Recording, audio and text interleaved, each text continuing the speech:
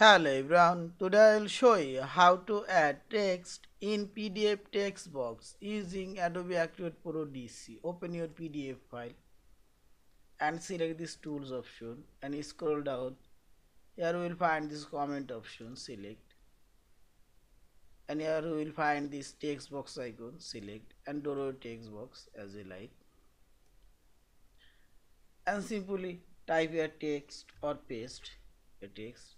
Now you can change this text font color, font size, and font style. Also you can align, yeah. Also you can change text box properties. Here you can change text box line style, line thickness, border color, and opacity also. Yeah. Thank you for watching. Please subscribe, like, share, and comments.